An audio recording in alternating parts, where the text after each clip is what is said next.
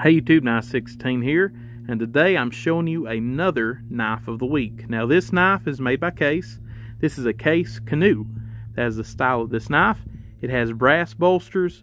It has bone handles. I believe Kirby Creek was asking me when I put this up as knife of the week if that was whiskey bone, the color, and I believe that he's right. That is the color of these handles. And anyway, here on the blade we have this awesome Indian paddling the canoe. I mean, it's just such a super classic knife, and I really like it. To me, a Case canoe doesn't get any better than this, and I really like it. So I hope you do.